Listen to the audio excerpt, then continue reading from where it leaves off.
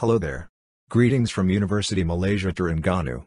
This video is intended to enhance the knowledge of PWDs towards a marine environment, as well as to empower ocean-friendly lifestyle among the PWDs.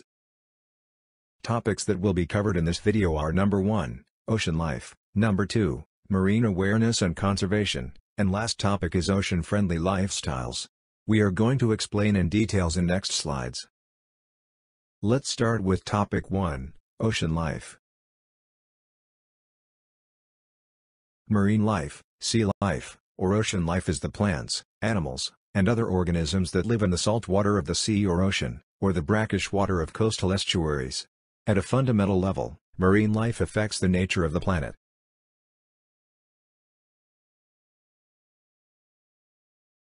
It is estimated that the number of organisms living in the oceans are approximately 200,000 species.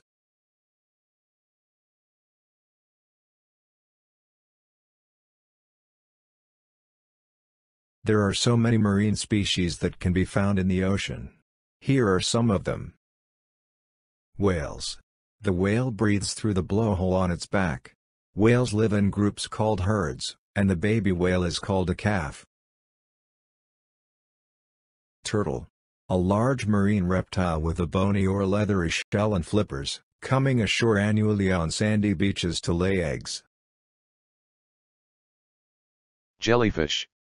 The jelly-like creatures pulse along on ocean currents and are abundant in cold and warm ocean water, in deep water, and along coastlines.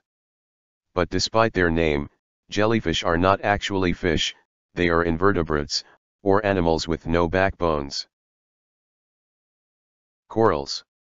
A hard stony substance secreted by certain marine coelenterate as an external skeleton, typically forming large reefs in warm seas. Crab. A crab is a sea creature with a flat round body covered by a shell, and 5 pairs of legs with large claws on the front pair. Crabs usually move sideways.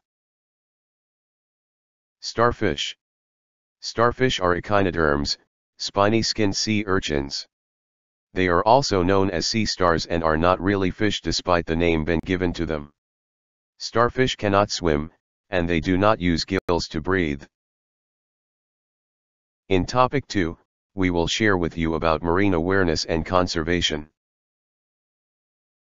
Pollution from sewage and agricultural runoff has contributed to the increasing incidence of low oxygen areas, known as dead zones, where most marine life cannot survive, resulting in the collapse of some ecosystems. Ocean acidification, a result of carbon emissions, is affecting coral reef growth as well as some species' ability to reproduce. It also may threaten plankton species that form the base of the marine food web. Technological changes, new economic opportunities, for example deep-sea mining, more intensive fishing, deeper oil and gas drilling, increase risks to areas that historically were not under threat. We are destroying the marine biodiversity by doing all of these activities, including overexploiting living things, altering the physical environment, polluting the sea, adding substance to the atmosphere, such as increasing ultraviolet radiation, and alter the climate.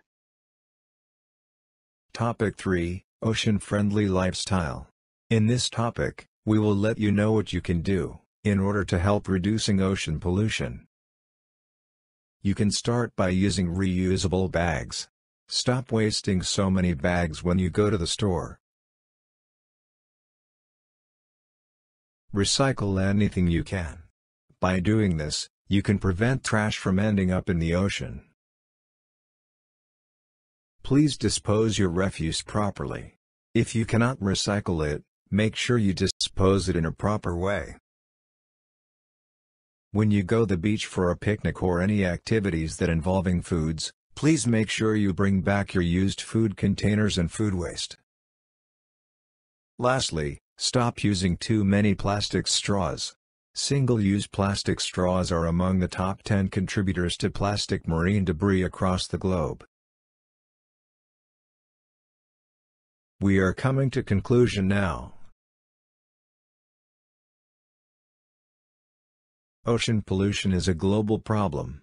It arises from multiple sources and crosses national boundaries.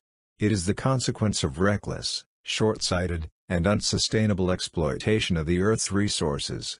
It endangers marine ecosystems. What will happen if we do not protect the marine environment? Lack of ocean protection will not only accelerate climate change, but it could also impact our resilience to its impacts.